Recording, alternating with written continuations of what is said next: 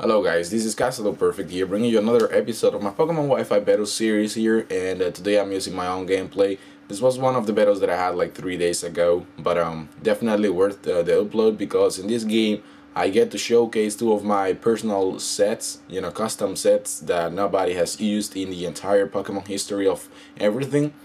So I'm really happy that I'm gonna be able to showcase these two Pokemons in this game, which is a very cool thing on my part. And right off the bat, my enemies brings out a Zoroark, and it's actually not a real pushing, it is the real Zoroark because it used night days, and it actually got a crit on my Swampert and one-hit KO'd it, which is kind of unfortunate, but oh well, what can I do about it? I sent out my Tentacruel afterwards, and then he goes for another night days, and does a fairly amount of damage right there, which makes me thinking it's probably choice specs. But again, I go ahead and put up some toxic spikes on his field, so whenever he switches out into something that is not steel or poison, we'll get poisoned, which is pretty cool. So I'm gonna predict the bullet punch, or the U-turn, whatsoever he was about to do, or to set up like a surge dance, which I was very confident I would survive if he was attacking afterwards with my Infernape. But I scared him, and I go out into my Infernape. He brings out the Garchomp, and definitely a very good switch on his part, but unfortunately for him, I do have the Aerodactyl, which is switch him in, and I go for the Ice Fang, which is very good. I'm gonna be able to one-shot KO the thing because I do have Choice Band, and it brings back the Scizor back to the field. So I'm guessing he's definitely gonna go for the bullet punch, so I might as well just go out into my personal custom set Salamence and get the Intimidate going on, so I can lower its attack and make sure that the bullet punch does less damage.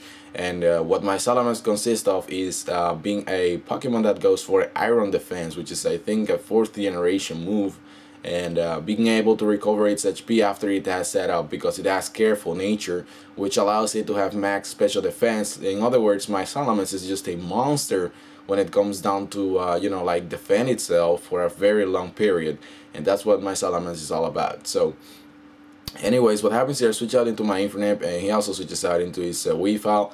I just make sure I'll just kill it with a Mach Punch. For some reason he decided to stay in, and I finish him off. And then he brings out the other one, the Zoroark, and I do finish him off as well, because I thought, you know what, this is probably not a real Conkeldurr, so it's probably gonna be the Zoroark again. He's gonna be trying to scare me off, but good prediction on my part right there, and I finish off his Zoroark with a Mach Punch. Absolutely gorgeous. And here's where things get a little bit solid, because this guy just did not want to give up. Okay, so I'm gonna be able to go for the Roost here after he went for the Mach Punch, getting a boost from the Fighting Gem, which in this game, powers up your fighting attack for that certain turn, and it becomes really powerful. So I'm gonna be able to set up an Iron Defense, another Iron Defense, and what I'm basically doing here, we're both setting up on each other, but the thing that he hasn't realized yet is that he is toxic. So there is no way for him to win this match anymore, because I have 2 layers of toxic spikes on the field, and I do have the upper hand. So his Conkeldurr goes down without even attacking me after so many setups. And then he brings out that Tangrowth, and I do have to admit, my opponent is not like the best player in the world, but this guy's kind of stupid sometimes, but whatever. He's gonna bring out the Tangrowth, and I'm gonna be doing Dragon Claws over and over again, since I have set up enough to survive anything that Tangrowth has to offer.